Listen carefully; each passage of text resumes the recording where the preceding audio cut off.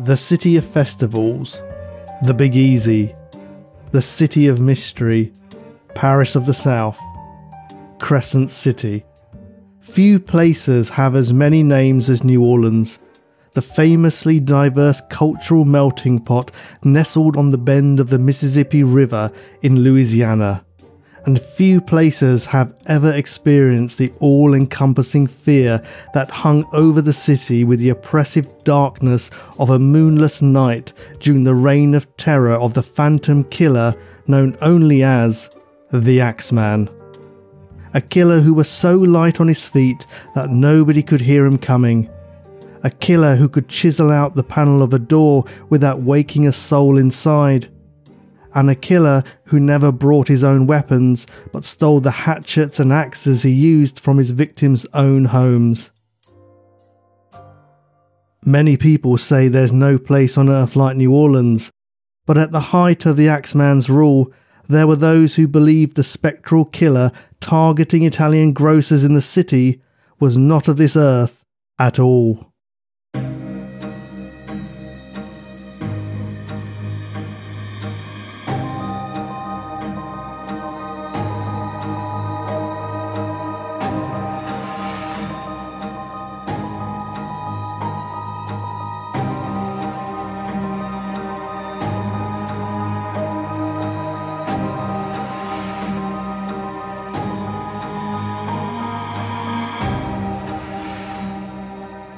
Hello and welcome to this episode of Prash's Murder Map.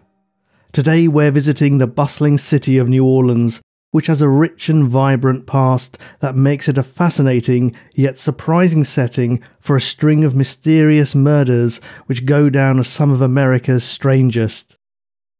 To understand the colourful culture and heritage of New Orleans, we need to take a quick trip through history. France had several holdings in North America in the 1700s, but after their defeat by the British in the 7 Years' War, the French government was forced to give them up, and one of these territories was Louisiana.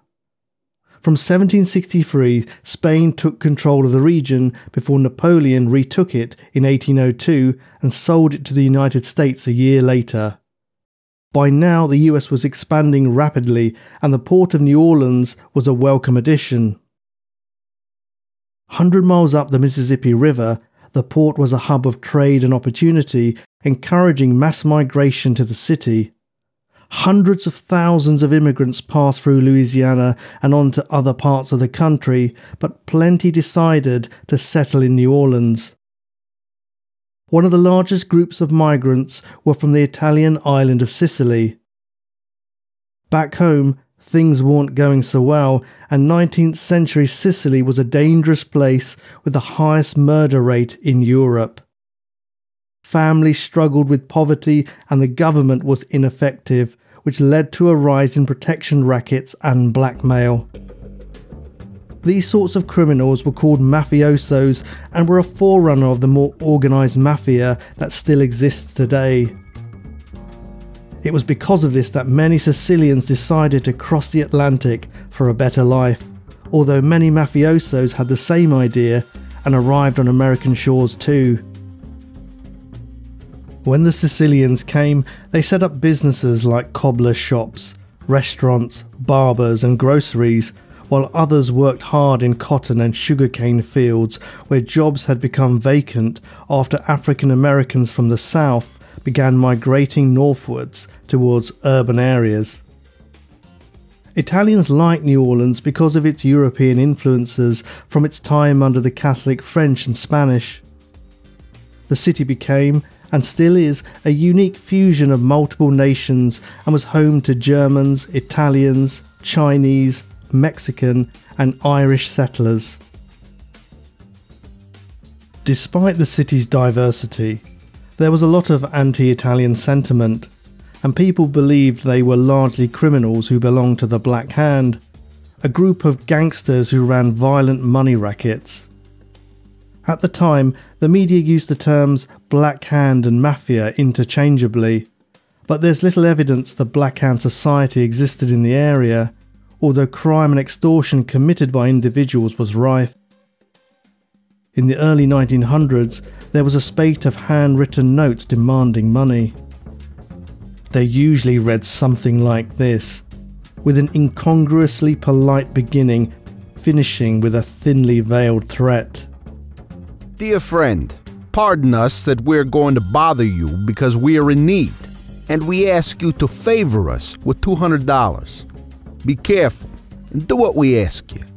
Otherwise, you might suffer the consequences. Some signed off their notes with a drawing of a black hand to make their victim believe they were part of the notorious criminal gang. The New Orleans police lacked the resources of other forces in wealthier parts of the US, so they relied on informants and beating confessions out of suspects, and there was corruption within their own police department. When a New Orleans police chief was killed in 1890, they arrested 19 Italian men without evidence and put them on trial for murder. When the jury looked set to reach a not guilty verdict, a mob stormed the prison and murdered 11 of the 19. It wasn't just murders and extortion that polluted New Orleans. A curious array of apparitions and bogeymen was said to lurk round every corner, and strange and troubling stories could be found in every newspaper. If the media was to be believed, there were strange men dressed in robes hiding in trees, ready to leap down and chase women across the city. There was Jack the Clipper, who crept up behind schoolgirls on streetcars and cut their hair with scissors. And there were black bottle men and needle men who would forcibly inject passing strangers with a lethal poison at a moment's notice. So phantoms and monsters were nothing new in the psyche of the Orleanians, but nothing could prepare them for the wave of brutality that arrived in 1910 to stain the streets with blood. It was 3 a.m. on Saturday 13th of August. 29-year-old Harriet Crutey was startled awake from a dream and found herself in a nightmare. A shadowy figure loomed over her bed holding a meat cleaver, gruffly demanding money. Who's there? Give me your money, or you'll get the same as your husband. Harriet glanced to her side at her 40-year-old husband, August, and gasped as she saw that he was covered in blood. You've murdered him! With shaking hands, she reached under her pillow where she had put $8 for safekeeping. In those days, a large sum of money. Is that all you've got? I want all of it! Yes, it's all I have. Just take it! The intruder strode out of the house, stopping to pick up the cage in which the couple's pet mockingbird lived. He had been barefoot when he entered the house, but he paused on his way out to put his shoes back on in the yard and dropped the meat cleaver before climbing over the fence with the bird cage tucked under his arm and calmly walked away. A neighbour looking out of his window saw him sit down on a doorstep and open the cage to free the mockingbird before continuing on his way.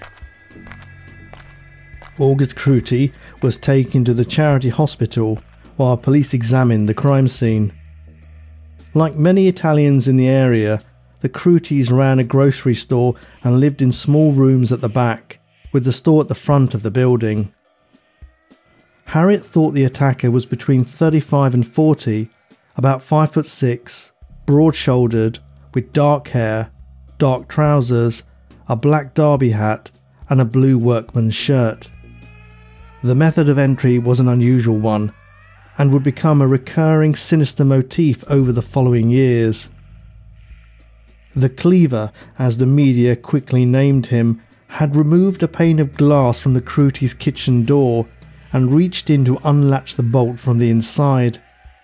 He had stolen the Cleaver from a butcher's stall a few blocks away earlier that evening.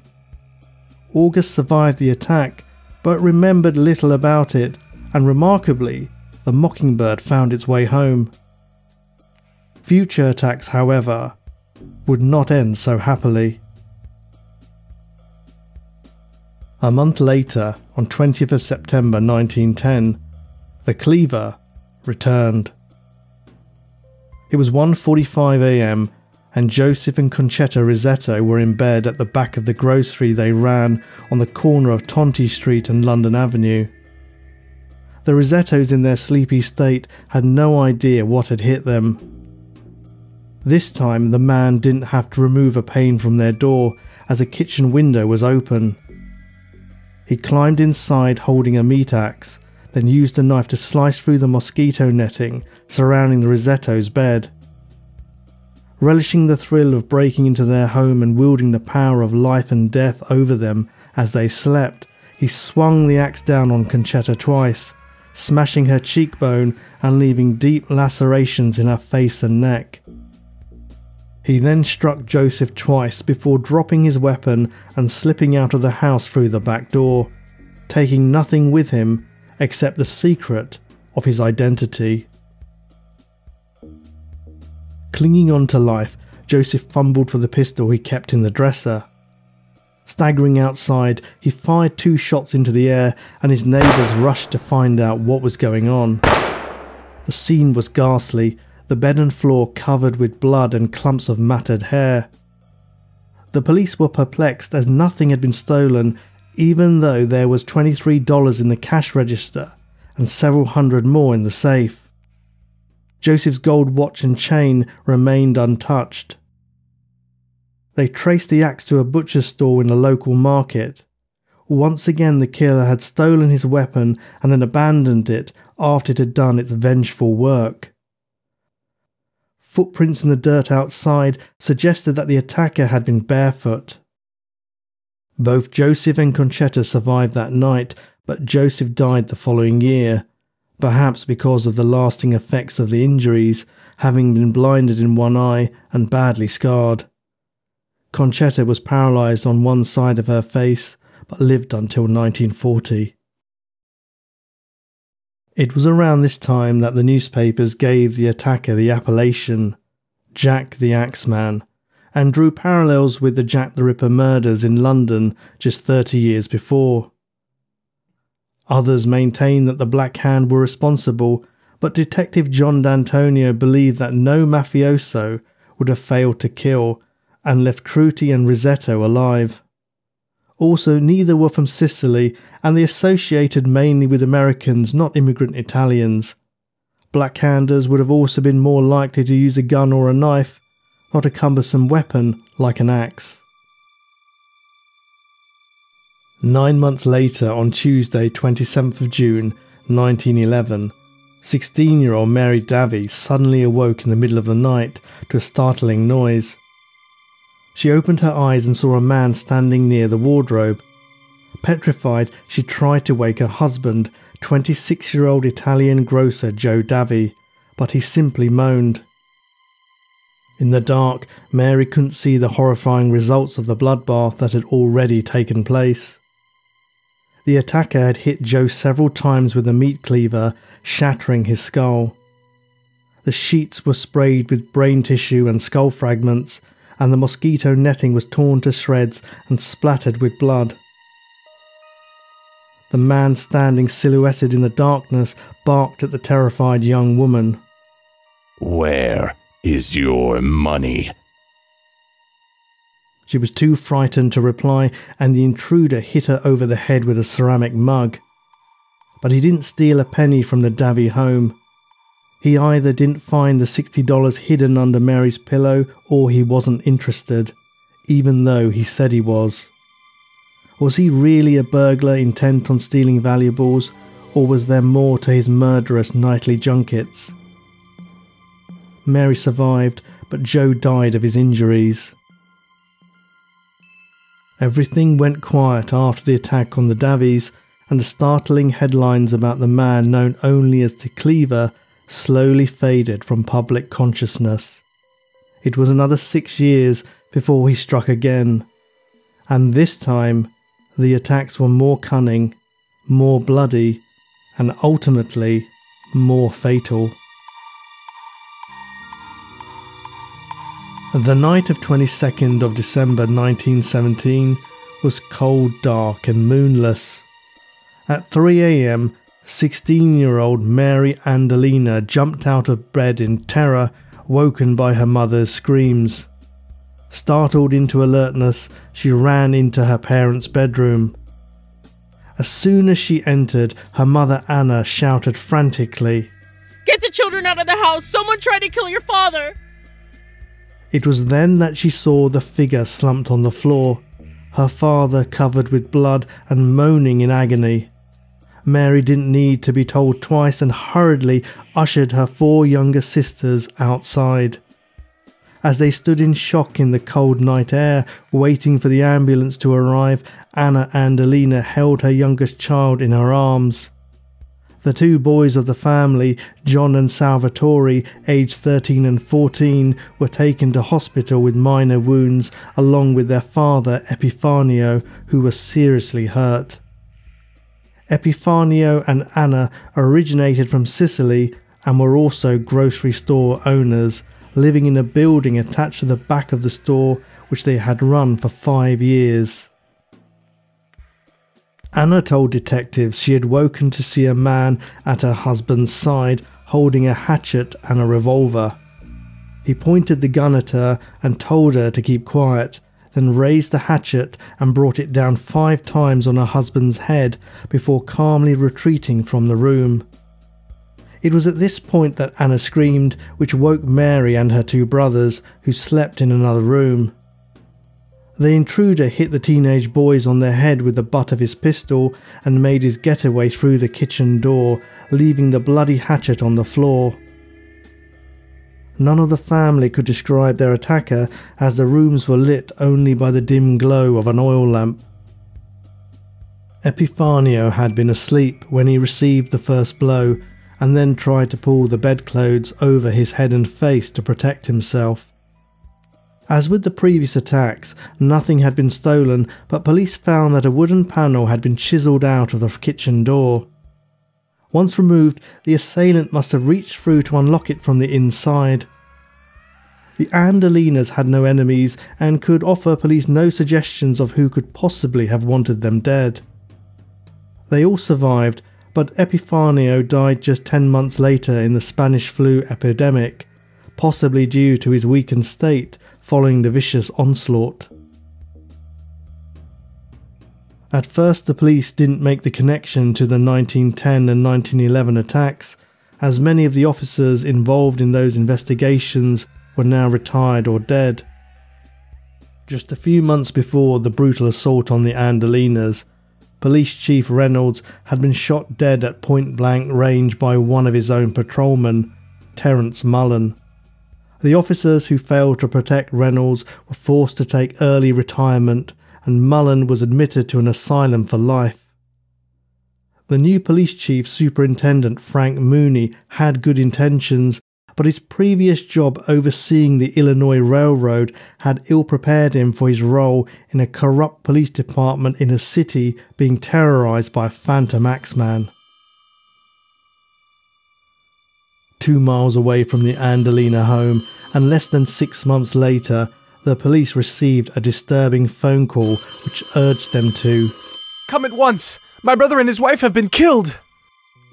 A squad of police officers converged on the corner of Magnolia and Upper Line, dreading what they would see.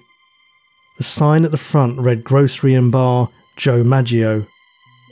The police were greeted by brothers Jacob and Andrew Maggio, who looked distraught and worse for wear. The brothers ushered them into the back room, where the police captain was presented with a scene that he later stated was the most horrific he had ever borne witness to. The third of the Maggio brothers, Joe, was sprawled on the bed with his feet hanging off the side. His wife Catherine lay on her back on the floor. The faces and necks of both victims were saturated with blood, which had sprayed almost 7 feet up the wall, colouring the icons of the Virgin Mary with splashes of red, an extra insult that might have amused the unholy attacker. Joe Maggio was still alive, but only just. His life was extinguished like a guttering candle flame just as the ambulance arrived, joining his wife in death. Superintendent Mooney and Chief of Detectives George Long arrived on the scene, and the surviving brothers told them a harrowing tale. 28-year-old Andrew worked in a barber shop and lived with brother Joe and sister-in-law Catherine. That day he had received an unwelcome surprise in the mail, papers drafting him into the army.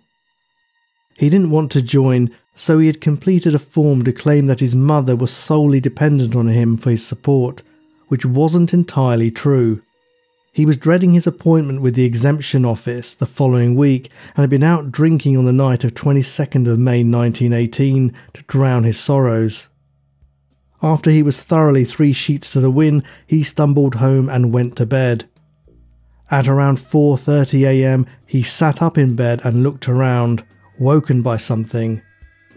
He was still intoxicated, but he was aware enough to know that something was wrong. There was a moaning sound coming from Joe and Catherine's room on the other side of the wall. He knocked on the wall but received no response.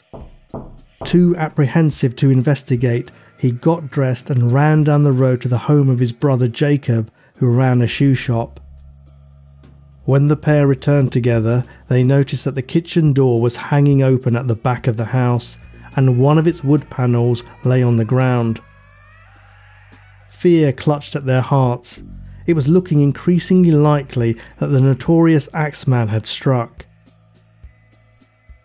Jacob and Andrew had plucked up the courage to enter Joe and Catherine's room and immediately called for the police and ambulance when their eyes lit on the carnage within. The autopsy found that Joe had been hit twice with an axe, which fractured his skull. Then his face and neck were cut with a razor blade. It looked like Catherine had got out of bed to come to her husband's aid and had been slashed by the killer multiple times herself on the face, neck and hand. Once again the resourceful trespasser had gained entry through a door panel, and once again he hadn't used his own weapon. A bloody axe was found in the bathroom, with human hair still attached to it, which was confirmed to belong to Joe and was usually kept in the backyard. But this time there was one key difference. He had made off with $50 in cash.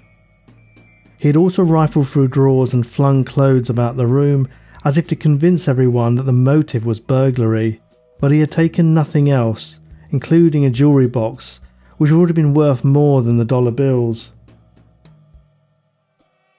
Police were initially suspicious of Andrew and Jacob, particularly because a razor blade had been used in the murder, and Andrew was a barber. They later found a straight razor sticking out of the rose trellis on the lawn of the house next to the Maggios with dried blood on the blade. A search of Andrew's bedroom revealed 3 similar straight razors, but all were completely clean. A screwdriver matching the marks on the wooden door panel was also discovered in the backyard, and footprints of feet clad in stockings were seen on the bar counter. Had the prowler climbed up onto the counter to check whether there was anything valuable hidden on the top shelves? Andrew was questioned for hours but remained adamant that he had nothing to do with the crime and the bloody razor did not belong to him. He said, "How could you think I could kill my own brother? He sent us the money to come to America. He supported us after our father died. Joe was like a father to me. I know a man isn't supposed to cry, but..."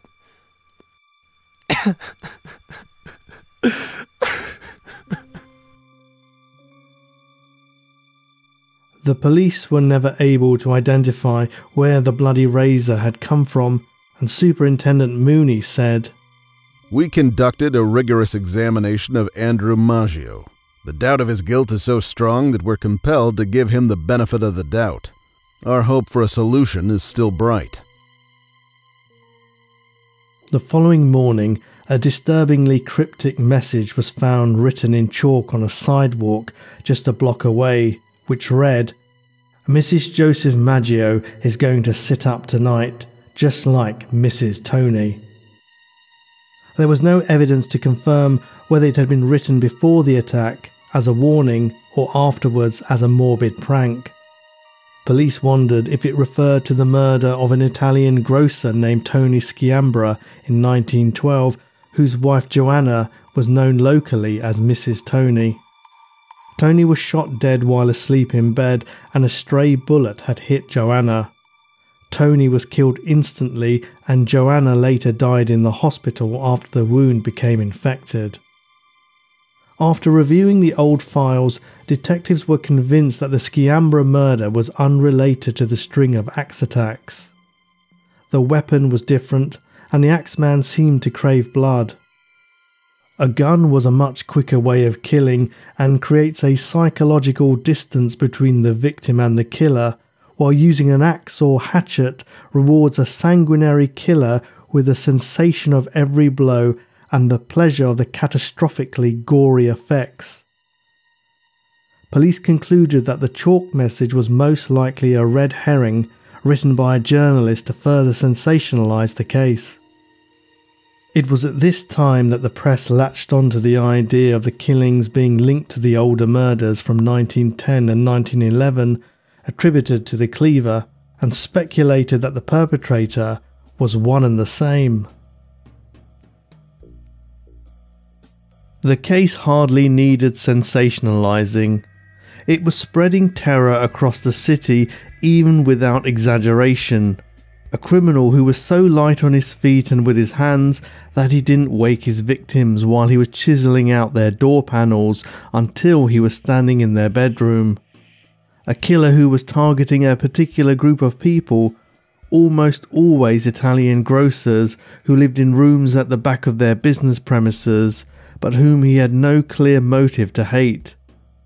None of the victims had any enemies, and it seemed unlikely to be related to organised crime, Black Hand or otherwise. For one thing, they would have been more likely to only kill the man of the house rather than hurting the women and children. Even mafiosos had a conscience.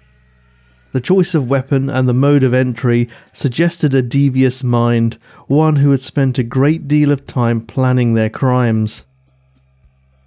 On the surface, they appeared disorganised, not even bothering to bring their own weapon and finding something to use in their victim's house or en route. But in reality, this was yet more evidence they were aware of police procedures and knew that weapons could be traced, so he chose not to buy one openly or use something that could be linked back to him. Could it even have been a policeman? After all, New Orleans law enforcement was corrupt, and a patrolman had killed a police chief in recent years.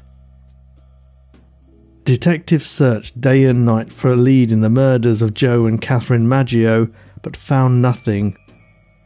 Forensic science in those days was limited, and psychological profiling was decades away.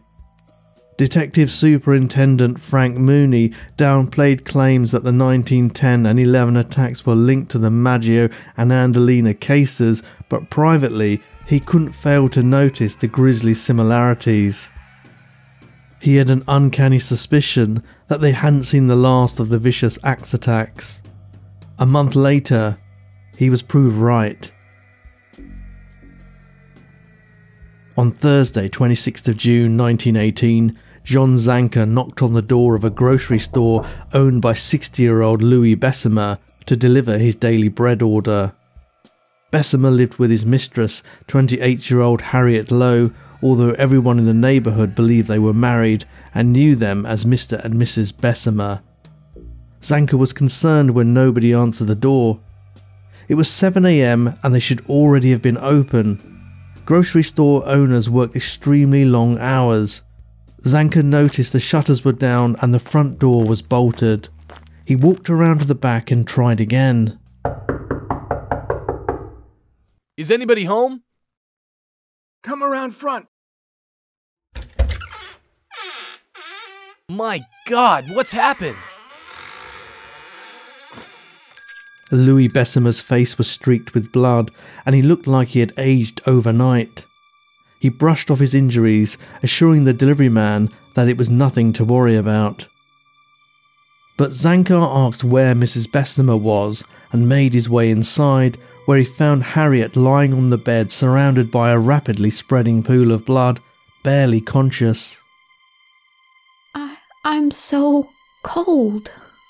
Mio Dio! Mary Mother of God! You've been cut up badly.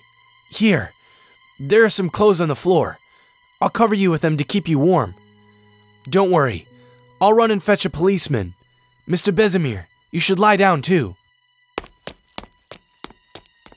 The Besimers were taken to Charity Hospital while several officers examined the crime scene. Although clothing from the wardrobe was scattered around the room, nothing had been stolen. As with the previous attacks, the weapon was found on the scene and identified as Besimer's own hatchet. Bloody footprints were seen leading out of the bedroom. Louis had a minor gash on his forehead, but Harriet was more seriously hurt with a cracked skull and several deep cuts to her chest and arms. There were a few interesting differences with this case. Firstly, the female victim had suffered the worst injuries, while in previous incursions the male had received the brunt of the attack. Bessemer was an Eastern European immigrant rather than an Italian. There was no evidence pointing to a method of ingress, as the wood panel on the back door was intact and the doors had all been bolted when the delivery man arrived. And the attack had taken place shortly before 7 a.m, when the sun was up, unlike all the previous Axeman incidents which had occurred between 1 and 3 a.m. in less densely populated parts of New Orleans. Mooney was immediately suspicious of Bessemer and noticed that he talked too much and didn't give straight answers to his questions. Bessemer bombastically announced, I am a born investigator, Mr. Mooney. I speak 13 languages and am something of a student of crime and chemistry. I leave no stone unturned, and I believe I can help in the investigation of who did this to us. I will not rest until the matter is well and truly put to bed. An examination of his past showed that Bessemer had opened the grocery store 3 months earlier when he first moved to the area from Florida, and any information about his life before that was sketchy. A search of his home turned up some letters from Germany, leading to rumours that he was involved in espionage. After all, the First World War was in full swing and America had entered the conflict a year ago. The Times-Picayune newspaper ran with the idea and printed a headline on 29th of June which read, "Hatchet mystery may lead to spy nest." As an aside, some sources state that Bessemer was Polish, but I believe he was German and came from Danzig. This was disputed territory at the time, which may have led to the confusion, but the name Bessemer derives from the German word for broom maker. This could explain why he was corresponding with people in Germany. A former employee of Bessemer was briefly arrested and questioned before being released. Harriet Lowe spent some time in hospital recovering from the physical and psychological wounds. After returning home, her health deteriorated, and on 3rd of August 1918 she requested to speak to Superintendent Mooney and revealed that it was partner Louis Bessemer who had attacked her. On this occasion it was a case of domestic violence rather than the ubiquitous axe-wielding spectre that was terrorising New Orleans. After all, even the Axeman couldn't be responsible for every act of violence committed within the city's environs, could he? Louis's own wounds were likely inflicted by Harriet in self-defence. Mr. Bessemer was arrested that night and Harriet died the next day. He was later convicted of murder by a jury, but whether he was really a spy as well as a killer remains unknown. Perhaps the Bessemer tragedy reminded the Axeman of his thirst for blood, as he struck the very next day. Just after midnight on 5th of August 1918, a man named Ed Schneider had just finished his shift at the wharf, loading freight from cargo ships onto trains. He had 3 children with wife Mary, and she was 8 months pregnant with another. As he returned home to 1320 Elmira Street, in a suburb to the east of the city, he was alarmed to see at least 10 police officers clustered outside his house, and his sister-in-law who lived next door was in tears. He ran towards them in panic and begged them to tell him what had happened. It transpired that an intruder had entered the house and smashed a lamp over Mary's head and face. She was unconscious and had lost some teeth but was stable. When she woke up in the hospital, she couldn't remember anything about the attack and gave birth to a healthy baby a few weeks later. Cupboards and dressers had been rummaged through and a few dollars were stolen, but a box containing $100 was left intact. The family were neither grocers nor Italians, but their home was central among the locations of the 3 axe attacks that had taken place in 1910-11, which police didn't believe was a coincidence. The reason for the break-in became clearer when they searched the shed and found that an axe had been stolen. The question was, where did the axeman intend to use it? The papers gleefully conjectured about what malevolent forces drove the Axeman, some theorising that he was a Jekyll and Hyde character with a split personality, normal citizen by day and maniac by night. Others speculated that he was guided by the phases of the moon, as he always struck on moonless nights, although this might have been simply because he was less likely to be spotted in the dark.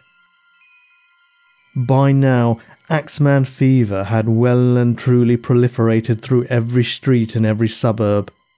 Italian grocers were particularly fearful, but it seemed nobody was safe, and even non-Italians wondered if they would be the next to wake up in the night to see a tenebrous figure slinking through their homes searching for a weapon. Gun sales increased dramatically, and everyone knew someone with a story about a discarded axe being found nearby. There was one tale of a man standing guard overnight as his family slept, and when he heard the telltale chiseling sounds outside, he fired his shotgun through the door and watched in triumph as the intruder made a hasty retreat. All this talk was not helping 15-year-old Pauline Bruno get to sleep. On the night of 10th of August, at her home in 2336 Gravier Street, she was suffering from insomnia as the ghastly thoughts went round and round her head. Her family were Italian grocers, and she lived on the corner of Tonti and Gravier with her 13-year-old sister Mary and their 31-year-old uncle Joe Romano. Their mother Lily lived with her widowed sister Rosie across the street. Pauline worked in a candy factory while Rosie helped to run the grocery at the front of the house.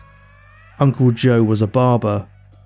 They were poor but managing, and sold daily staples from the grocery such as beans, rice and cigarettes. At 3 a.m, tossing and turning, Pauline heard a groan coming from Uncle Joe's room. She sat bolt upright in bed and watched her worst fears coming true before her eyes. There was a man standing in the doorway. She screamed, which woke Mary, and the younger girl screamed too, which made the dark figure run away. They watched in disbelief as Uncle Joe emerged from his room, clutching his head, which was dripping with blood. Something has happened. My head hurts. Call for an ambulance. His strength depleted, he passed out in a chair. They didn't have a phone, so the girls ran to a neighbour's home and the police and ambulance were called. Mooney and his men arrived accompanied by a bevy of reporters who were feeling sick to their stomachs with an odd combination of thrill at the prospect of a scoop and trepidation at the scene they would be presented with. Fingerprints were taken from the open window, and police deduced that the assailant had found some wooden boards in a neighbouring vacant lot and leaned them against the fence, using them to shimmy over into the Romanos' backyard. He had then spotted the family's shed and taken an axe from it, then crawled into the open window at the back.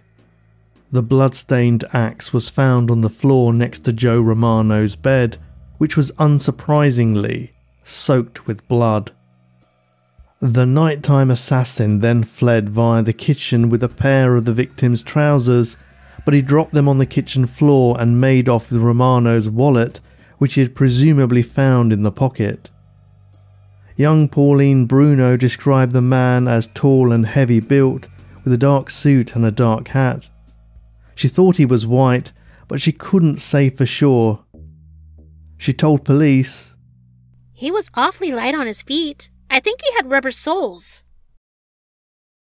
Her description was similar to the one given by Harriet Crutey back in 1910, but nobody else had got much of a look at him in the intervening attacks.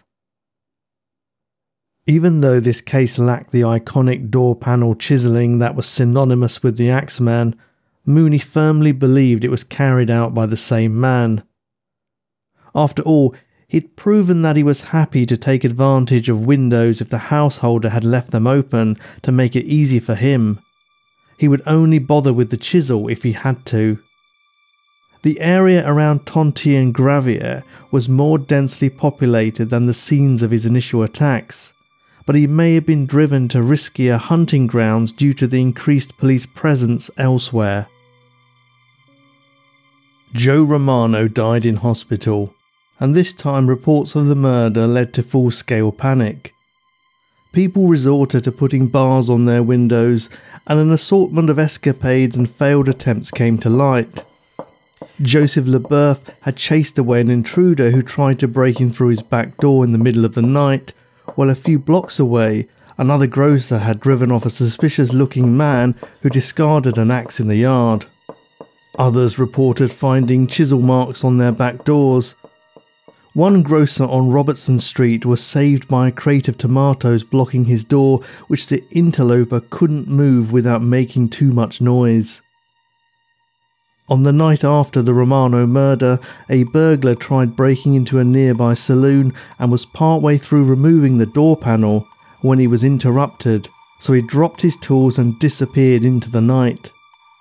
The next morning, the saloon owner woke to find a screwdriver, an axe, and a .38 caliber cartridge outside his door, a collection of chilling signs that he had nearly had a close brush with death. Nobody knew if all these reports were as the result of the Axeman himself or copycats. The residents of New Orleans were saved from brutality for the rest of 1918 by an unexpected and even more unwelcome newcomer, Spanish flu. The worldwide outbreak effectively closed down whole cities, with social clubs, dance halls and theatres forced to close. As a result, talk of the Axeman died down as the papers were filled with bad news of the epidemic and good news about the end of the war in November. It wasn't until March of the following year that Orleanians were reminded that the Axeman hadn't ever gone away. He still walked among them. 67-year-old Yolando Giordano and his 52-year-old wife Lily ran a grocery store in Gretna. Both were struggling with their age and health as years of running the store 7 days a week had taken its toll. Their 18-year-old daughter Lena was now doing the lion's share of the work and was getting sick of it, so she decided to get a job in a local factory instead. Though Giordano's 17-year-old son Frank had little interest in the store either, as he dreamed of setting up a real estate business. He had an outgoing personality and was a good salesman, so he was well suited to that line of work. He planned to marry his girlfriend Josie on 19th of March, which was St. Joseph's Day, a religious festival that Italian families traditionally celebrated. Because of Lena and Frank's desire for a different life from their parents, the Giordanos decided to lease the grocery store to their neighbours, the Cortemelias. 25-year-old Charlie Cortemelia and his 20-year-old wife Rosie had a 2-year-old daughter named Mary, who Frank Giordano often babysat.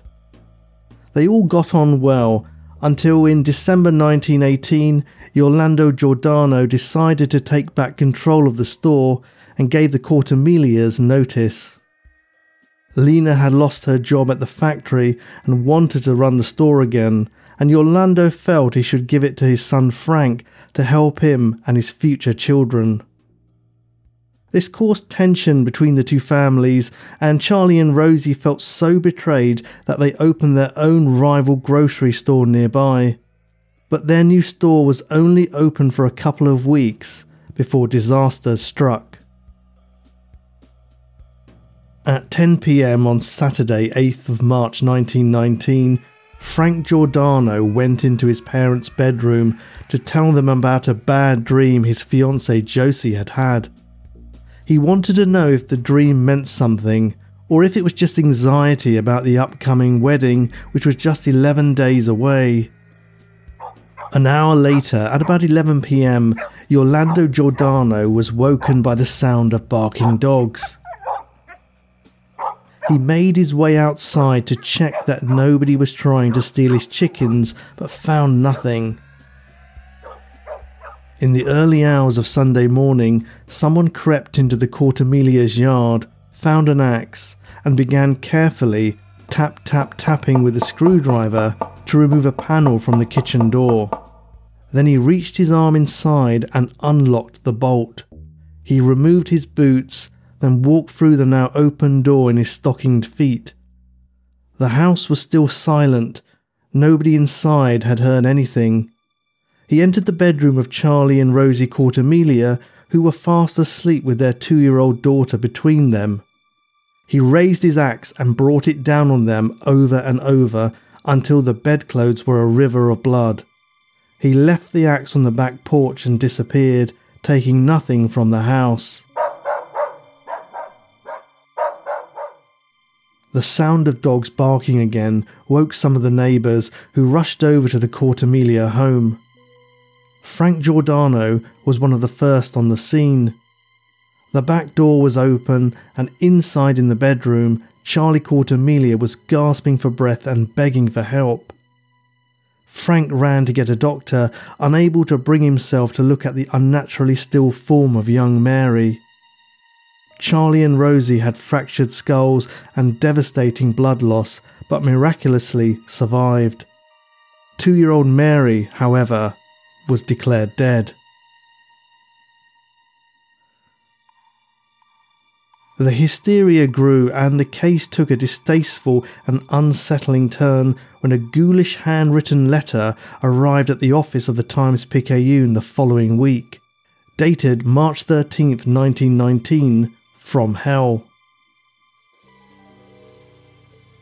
They have never caught me, and they never will.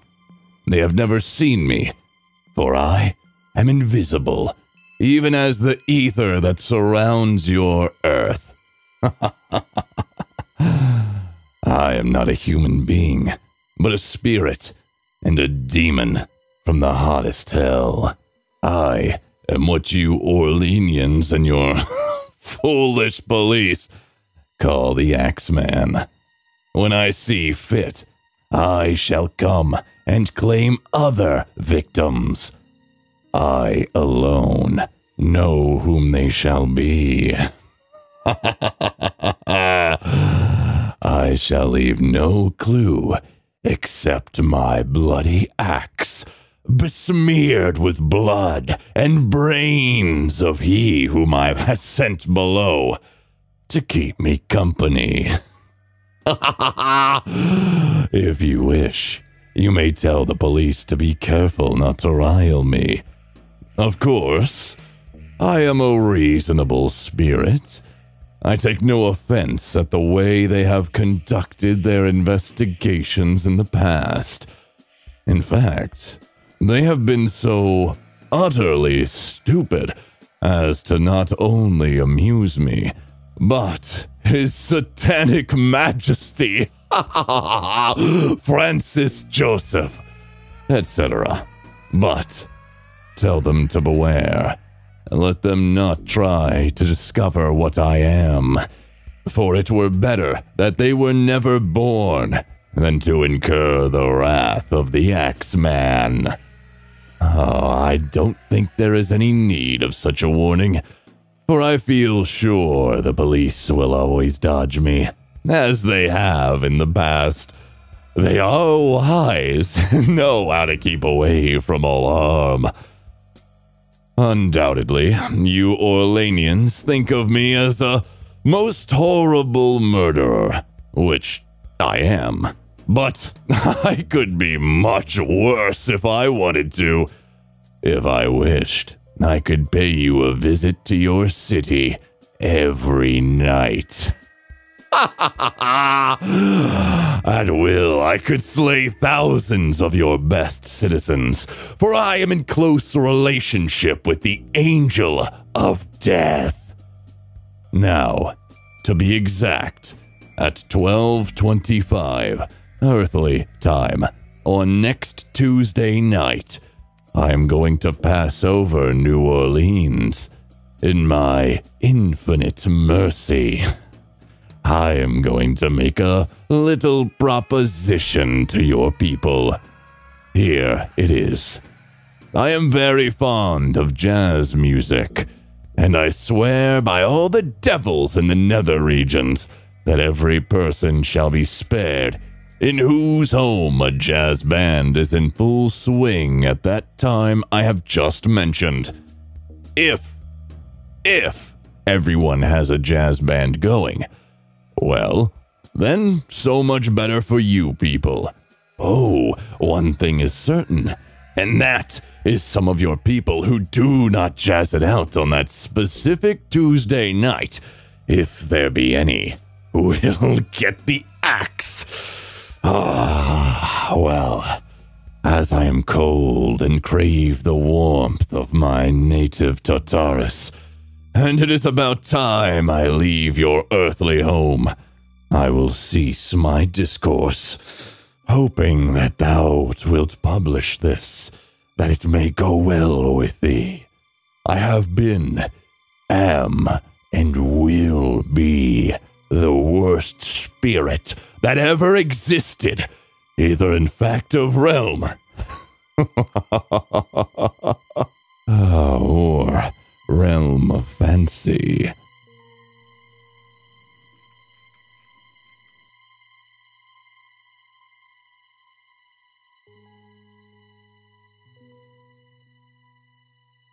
This macabre missive was signed the Axeman.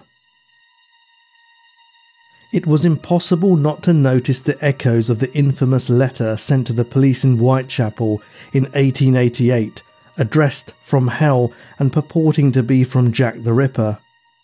It's likely the Axeman letter was written by someone well educated, like a journalist, who had relished creating such a dramatic missive which exuded an air of impudent superiority.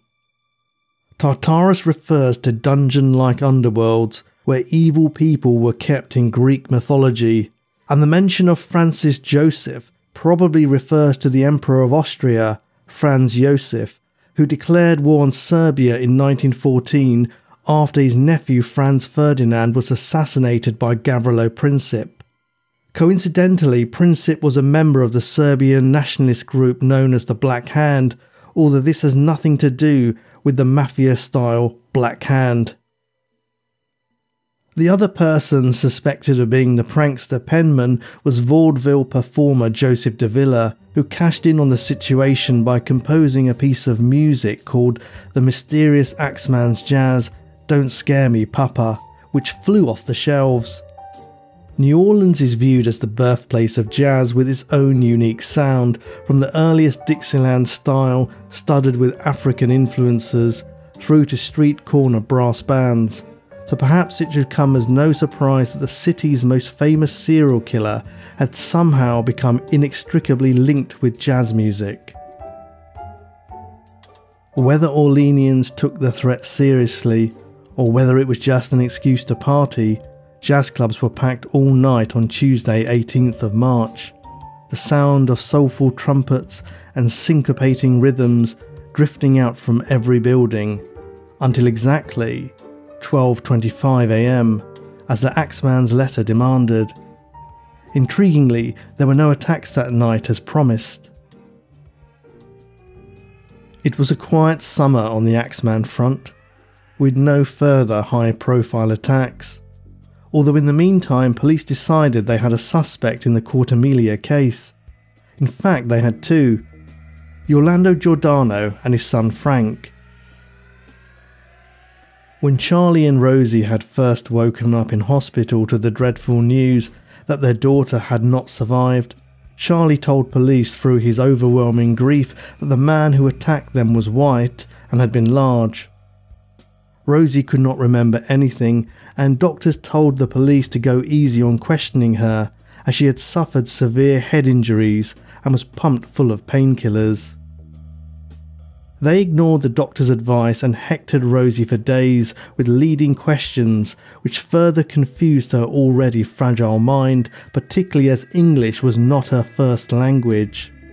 Eventually the police got what they wanted, and Rosie pointed the finger at her neighbours and competitors, the Giordanos.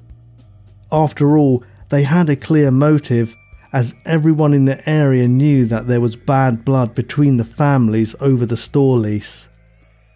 Police posited that Frank had chiselled out the panel on the kitchen door but could not fit his arm through the hole to reach up and draw the bolt back, due to his 6'3", 270-pound frame, so he asked his arthritic father to help. Despite the absurdity of this, and the fact that Rosie had only changed her mind and named the Giordanos as the attackers after police badgering, Frank and Orlando were arrested. When Rosie was discharged from Charity Hospital, she was put through an unconscionable ordeal of being locked in a cell by a sheriff on the grounds that she was a material witness. The sheriff and the DA interrogated her and encouraged her to sign a statement to confirm her accusation of the Giordanos, even though she couldn't read or write English, and she had been denied the chance to have legal counsel present. Once the injured and bereaved woman signed the statement, they released her. The trial began on Monday 19th of May 1919, when Frank and Josie should have been celebrating the 2-month anniversary of a wedding they'd had to postpone indefinitely. The case was built on Rosie Cortemelia's statement and the family's disagreement over the grocery store. The defence reminded the jury that Rosie's head injuries could make her more likely to be paranoid and suggestible, and the doctor recalled that at no point did Rosie ever tell him that she knew who hurt her, because she didn't know until the police planted the idea in her head. Superintendent Mooney was called to the stand and stated that the Axeman could well be responsible, but the judge decided it was irrelevant and told the jury not to let the Axeman attacks influence their decision. After less than 2 hours of deliberation, the Giordanos were found guilty. Elderly Orlando was sentenced to life in prison, while Frank was to receive the death penalty. On 3rd of August 1919, the real Axeman returned. 19-year-old Sarah Lauman was attacked in her bed one night and suffered minor head injuries. She described her attacker as around 5'8", with dark clothing and a dark complexion, and the family's axe was missing from their shed and later found abandoned down the street. A week later, Italian grocer Steve Boca had his head cracked open by an assailant who had gained entry by removing a door panel and left behind a bloody axe on the kitchen floor. However, there is some debate among modern scholars over whether Boca really existed. Finally, just before Halloween of 1919, the final outrage took place. At around 1 a.m, Esther Pepitone, the wife of Italian grocer Michael Pepitone, woke up to see that her husband had been smashed over the head with a metal pipe as he slept. He died 2 hours later in hospital. But this time police felt it was a result of a personal vendetta rather than the work of the Axeman, and interestingly, Esther reported seeing 2 figures running from the bedroom, not one. Even so, the media attributed the Pepitone murder to the Axeman. But this was the last time they would be able to use the New Orleans serial door chiseling, hatchet-wielding murderer to sell papers. He melted away into the city side streets as suddenly as he had arrived, and never struck again. Superintendent Mooney handed in his badge and returned to the private sector, glad to see the back of his short-lived police career. Rosie Cortemelia recanted her statement about the Giordanos, and Frank and Orlando were acquitted and released. Despite having spent many months in custody with the shadow of the noose haunting their dreams, they bore no resentment to the Cortemelias and were simply happy to be free men. There was one more intriguing coda to the story still to come.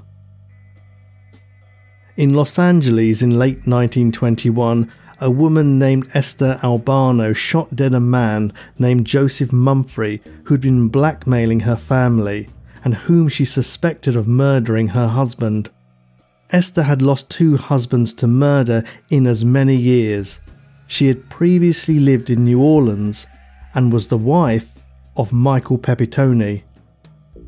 Mumphrey was a scoundrel well known for his violence and extortion schemes, and there would have been few to shed a tear at his passing. It seems likely that he was involved in Pepitone's murder, but many argued that Mumphrey was the Axeman himself. But he had been in prison at the time of many of the attacks, and had already left for Los Angeles prior to the attack on the Cortemelias. The Axeman's bloodthirsty methods were also at odds with Mumphrey's own gangland style. The story of the Axeman is a unique one, which leaves many unanswered questions resounding in our minds like the final dying notes of a haunting piece of music. Why did the killer target Italian grocers, and how did he manage to chisel out door panels without waking anyone? How did he know the layout of their stores and locate his victims in the dark? And why did he stop? Maybe he was arrested for some other crime, or maybe he fell ill and died. What we do know is that he left at least 5 bodies in his wake and affected the lives of many more. To this day, nobody knows his true identity. When we think of murder, the human mind is so often drawn to the image of shadowy streets in the dead of night, in a place full of silent menace. This is why it can feel so incongruous that such atrocities could be committed in a city known for its liveliness and colour, for its eclectic mix of cultures, and for its music and festivals. The Mardi Gras Shrove Tuesday parades are famous across the world, and for a few days New Orleans is fit to burst with garish floats and people dressed in masks and disguises that range from the amusing to the macabre to the downright grotesque. Flaming torches, flashing lights, bright beads and trinkets, and the strains of brass, rhythm and blues epitomise the famous carnival. But even amongst the revelry, colour and noise, there lurks the occasional reminder of the city's bloody past. Perhaps someone dressed in an ill-chosen costume to represent the Axeman.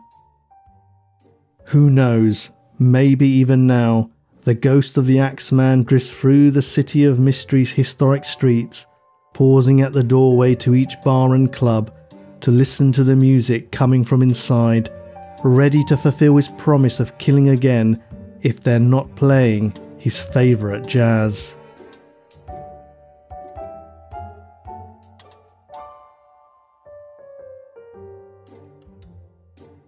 Thank you for listening to this episode of Prash's Murder Map. The podcast is 100% independent and is researched, written and produced by myself and my wife. Please subscribe and leave me a review wherever you get your podcasts. Or you can support me on Patreon, make a one-off donation via PayPal, or buy me a coffee at ko-fi.com. You can find all the links in the show notes. I really appreciate your support, and I'll see you again soon.